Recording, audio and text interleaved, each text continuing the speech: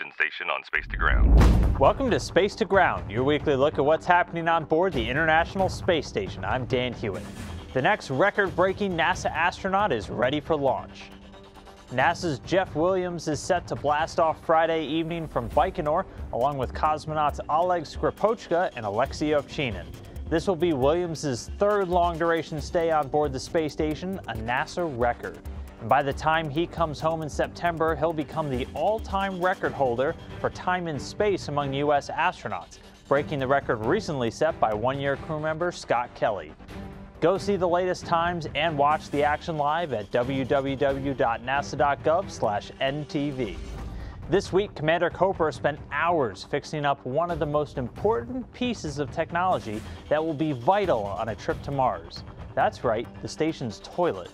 Also known as the waste and hygiene compartment, this key piece of hardware requires the astronauts to become space plumbers every now and then. And as important as it is for the day-to-day health of the crew, it's also a vital cog in the station's water recycling system, which these days recovers almost 90% of all water on the U.S. segment. Closed-loop systems to reuse water and breathing air are a necessity for future deep space missions, and they're being perfected right now on the station. This week, Randy Cruz asked us how long it takes before returning astronauts can walk on their own.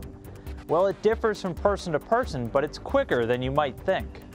Most crew members are able to walk on their own within hours or even minutes upon landing. The biggest adjustment is typically reorienting their vestibular system, which provides our brains the signals for gravity and motion. Recently returned crew member Scott Kelly was up and walking within minutes on his return to Earth, but it's very common to see support staff keeping close just in case.